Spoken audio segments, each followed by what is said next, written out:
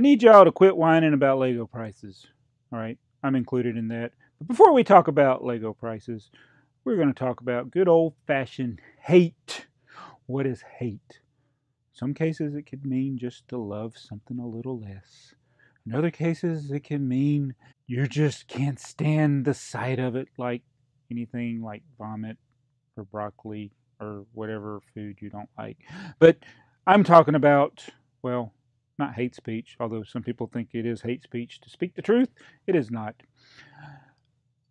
I'm talking about hating high prices. Now, actually, I'm talking about this. This is actually not Lego, so please don't be hating on the video. There will be Lego in this video. This is the Atlanta Falcons helmet. And there is irony with this, not ironing, irony, in that this helmet was purchased in Louisiana. And if anybody knows about the rivalry, the hatred that New Orleans Saints fans who are in Louisiana and Atlanta Falcons fans in Georgia have, it's just one of the biggest rivalries in the NFL from two of the teams that aren't really the top tier teams normally, although in the last couple of decades it's been a lot better. It is always, I mean, even before I started liking football, I knew about the rivalry between the Saints and the Falcons. And the irony of this being purchased in Louisiana by a Saints fan, for me, I sent the funds. Mardi Gras Man is the one who bought it. He found it. I cannot find this here in Georgia. He found it in Louisiana. And he sent it to me a while back. But I just now, actually, I think it was even last football season that he got it. But I just built it over the last 2 or 3 days.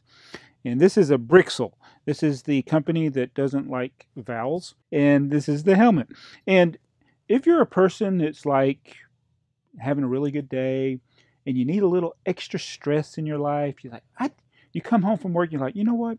I had a good day at work. There was no stress. I need some stress. I recommend building one of these Brxlz sets because it actually starts off really, really, really bad, but it does get better. But this front part was so annoying. It kept falling apart. In fact, it's even not straight right now. I just got tired of fixing it. But the helmet actually turned out pretty good. And so for a knockoff of Nanoblocks, this Brxlz company, I'm assuming they have legitimate licensing. I don't really know. I mean, this is the Atlanta Falcons logo all over this thing. It was sold in Target stores, which apparently is not illegal. I'll show you the box. So there it is. Brxlz. Brxlz. And by Foco.com. I can't even say that word. I don't even know what that means. 1,490 pieces. But yeah, I built this. I do like this piece. And okay, it's not Lego. So why am I showing you something here on my channel that's not Lego and talking about hate? Well, I did get the comment. Somebody said I was accusing me of hate speech for telling you it's illegal to buy LEPIN and that you shouldn't buy LEPIN. Well, Lego has confirmed what I've been trying to tell people. So arrests have been made in South Korea. I'll put a link to this article here. This on Legos.com website. Lego.com. Did I just say Legos? Oh, I just got struck by lightning. Anyway, who cares?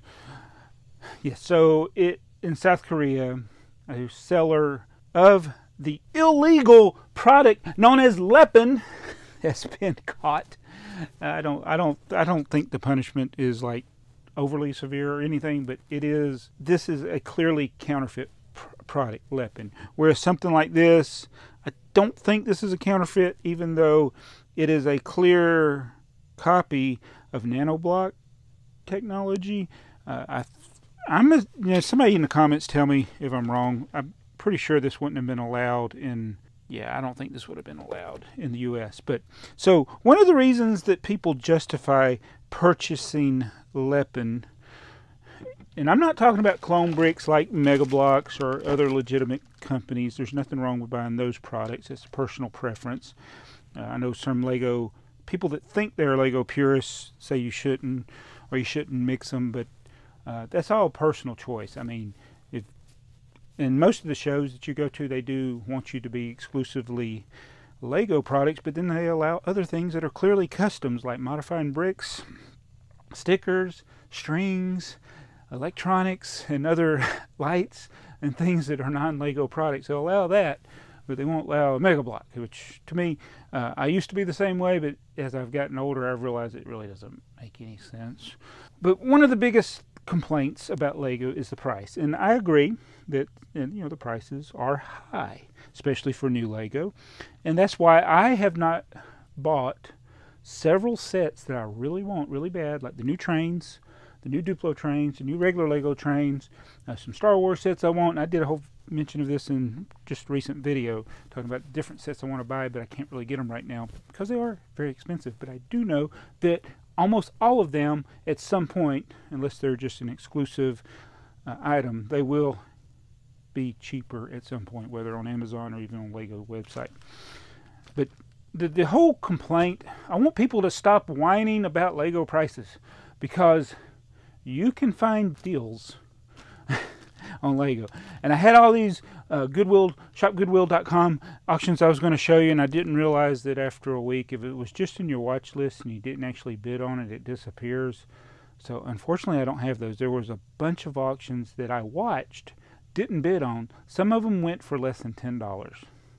And some of them had some incredible lots. I'm talking lots with several sealed items, vintage items. So there were some old soccer sets that I could have bid on.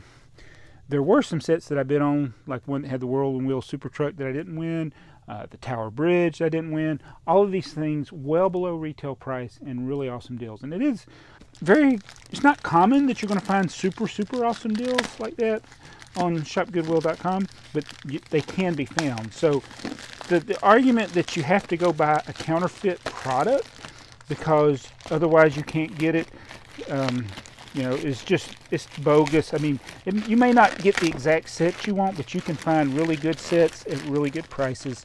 You can just do a little legwork and look at places like shopgoodwill.com, even eBay, and especially yard sales, estate sales, and things like this. I'm going to open this bag.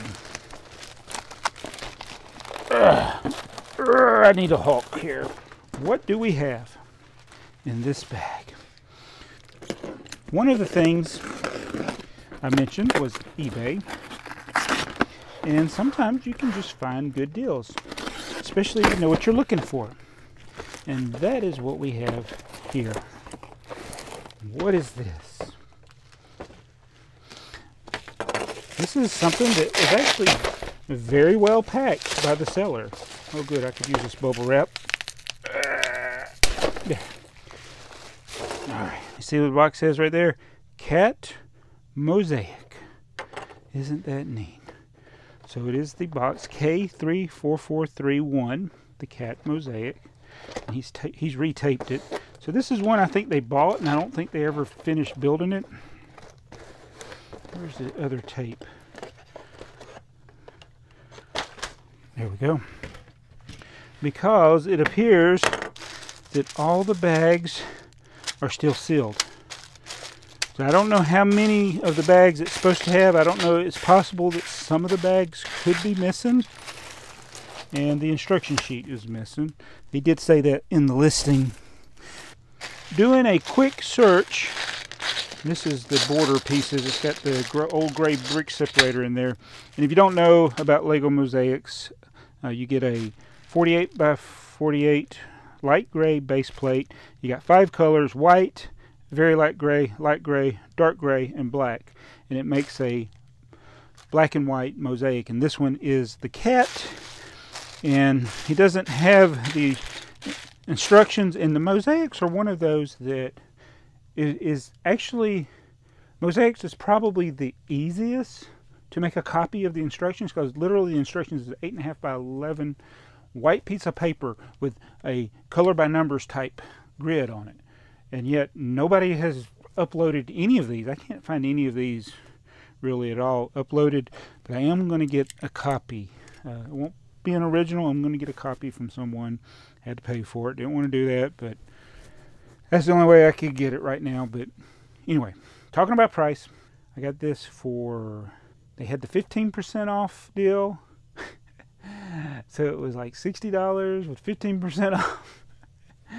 The part out value is over $325, not including the instructions. So $325 of value. I could literally just put all these one by one in my stores, and it would increase the value of my inventory by $325. That's if I went at the last 6 months average. If you look at what people are asking average, it's more like $450 that I got for less than $60. Pretty good deal. So stop whining about Lego prices. Start looking for the deals. Look at all the people that do YouTube videos showing their yard sale finds, some of their eBay finds, even some of their estate sale finds, some of their Goodwill finds, some of their thrift store finds.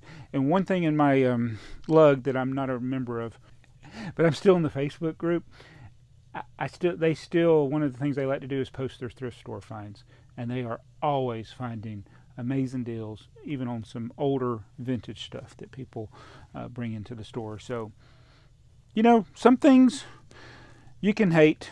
Don't hate Lego prices. The solution to that is to not buy.